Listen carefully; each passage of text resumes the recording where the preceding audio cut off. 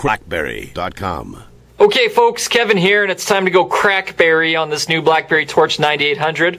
We'll take a good look at the hardware, then we'll dive into BlackBerry 6, and by the time we're through this video, you will know what it's all about. So let's start with the touchscreen, which is, you don't have to click on it anymore. Woohoo!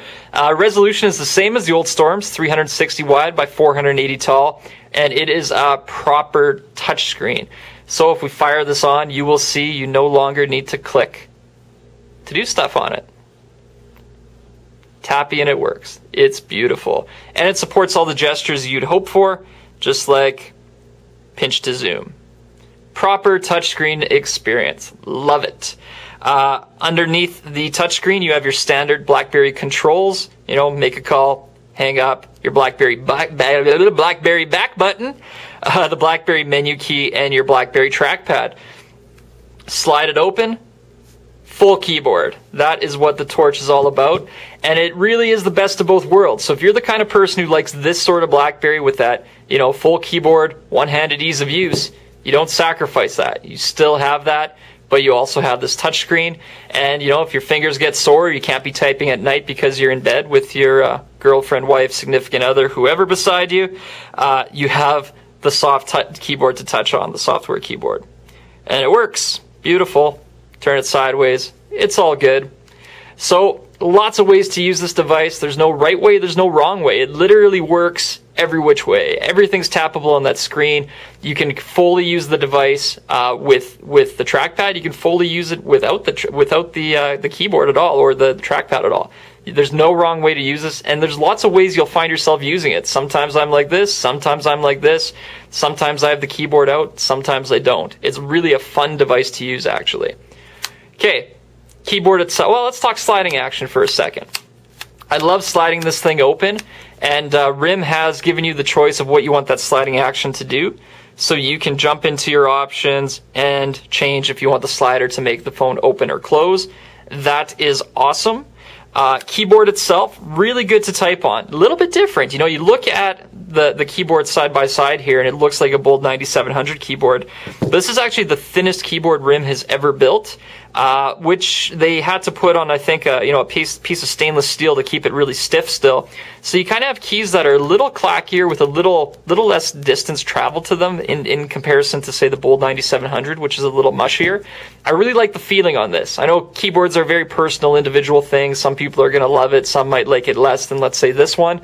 I love the keyboard on the Torch. Love typing on it. Slider action feels really good, and we're told it was designed, you know, the design inspiration was actually the high-end kitchen cupboards you see, that kind of acceleration point they have. Cool looking device. Okay, other parts of the hardware here. Around the top of the phone, you have your standard lock button, your that turns the screen on and off. You've got your mute key.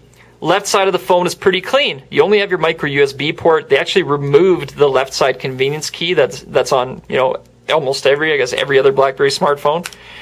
They got rid of it, they said, for basically streamlining the experience, which is kind of interesting. It makes sense, though, in the sense that your right side convenience key typically launches the camera. Most people leave it like that, and it also snaps the photo. So to, you know, have the left one on, yeah, I like having it. That's how I always launch Twitter, so I find myself phantomly clicking for it. But having only the right one makes sense, or who knows, maybe they just ran out of space by jamming everything under the hood there. Back of the device, 5 megapixel camera, first device on the BlackBerry platform to get that, and we'll see them moving up on more future devices with 5 megapixels. Takes great photos. The video recording on this is only 640 by 480 pixels, though. Kind of low. It's actually the same as on the Pearl 3G. Yet this only has 3.2 megapixel camera, which leads me to believe it's not this hardware is capable of maybe HD recording even. I hope, but that it's the chipset used in here that is the limiting factor, because this also has the 3.2 megapixel camera, records at lower resolution than this guy. These are the same. These both have the N-Wi-Fi. There's something going on here with the chipset, but I digress. That is too geeky. Maybe the Torch 2 will have it all solved. Battery door, love it, love it, love it. It's got this kind of rubber ribbed texture to it, and it's really nice. You know, the whole device for the Torch it's a little bit heavier phone. It's definitely heavier than this. The first time I picked it up, I was like, whoa, this thing's heavy. I think Rim weighs it in at 5.7 ounces. I weighed it at 5.9 ounces, which is close to Evo 4G weight. But it's not heavy in a bad way. It makes it feel like a quality instrument. You know, it's a quality tool like that. It's very unassuming. It's very unpretentious. This thing just gets stuff done, and you turn it on. It's just a really nice experience all around. Under the hood, though, looking, new battery, 1270 milliamps. It's smaller than the battery in this guy, so the battery life isn't quite as good.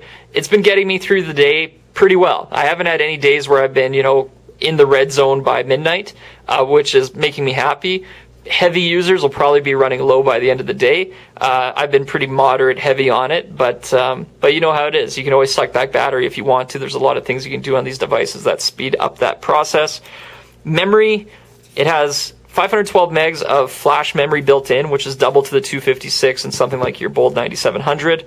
And then they built in 4 gigabytes of device storage into the, you know, built it in hard into the device. And then they also sent a 4 gigabyte card in the box AT&T is giving you. So basically you have 8 gigs of storage out of the box, although it's split up between 4 and 4. This is expandable. You can pop it out and put in up to a 32 gig card. You know, if bigger ones become available in the micro SD format, the device will take it. There's no limitation on that front. Processor is the same as here, 624 megahertz.